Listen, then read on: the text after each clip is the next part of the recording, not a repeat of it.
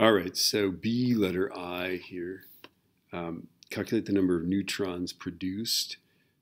So what you're going to do is you're just going to set up an equation, right? The total mass number has to add up.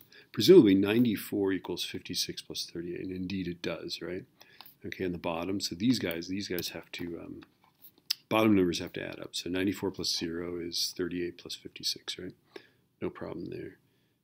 But then the top number also has to add up. So this is going to be 239 plus 1 has to equal 91 plus 146 plus x, basically, right? Okay, so set up that equation, solve for x.